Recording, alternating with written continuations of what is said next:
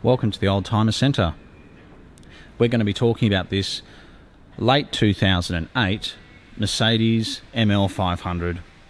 And being a late 2008 model, it's got the 5.5 litre V8 engine coupled with the 7-speed gearbox. This particular car is obsidian black with black leather interior, and it's got a number of great features including keyless go and a wood grain steering wheel, which always looks good. The 500s came with a lot more features than the 350s. It's got a Harman Kardon sound system. It's got your sport and comfort settings for the suspension, and at the click of a button the suspension can even go up by about a foot. You've also got the updated colour navigation.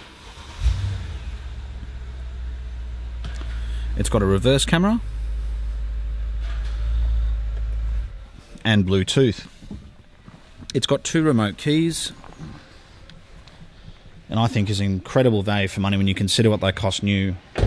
The other good thing about the 5.5 litre is they're absolutely reliable, and despite the fact that they use a bit more fuel than a 350, and I say only a bit because there's really not a lot in it if you drive it sensibly, and especially on the freeway they're very good. Obviously they're available in a turbo diesel, which is economical on fuel, but your maintenance is going to be a lot higher. You've got turbos, glow plugs, injectors. You could talk to any diesel mechanic and they can explain. So yeah, sometimes it can be a bit of a false economy. You think by buying a diesel you're saving money, when in fact when you get to these sorts of kilometres, 100,000 kilometres or more, there can be a lot of expenses. Whereas a good thing about a V8 like this car, it's just a V8, there's no turbos, and it's petrol. So as well as the reverse camera, it does have front and rear parking sensors.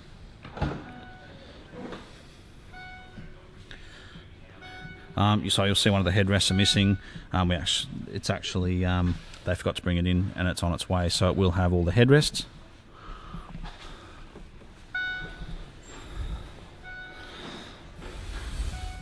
But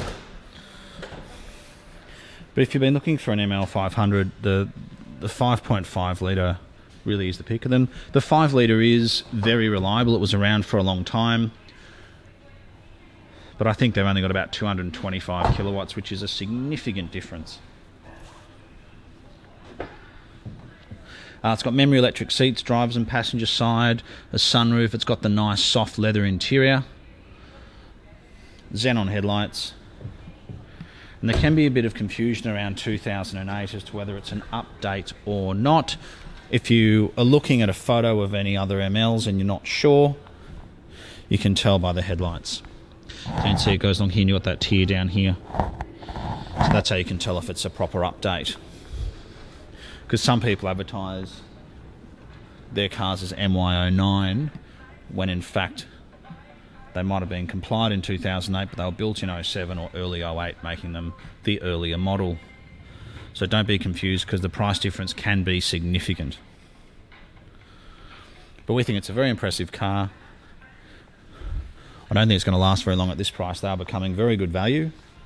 And if you do have any specific questions about the car, please give us a call. We're contactable on 02 9569 9999. We're only 15 to 20 minutes from Sydney Airport, and we can even help you with finance. Thanks for watching. We look forward to hearing from you.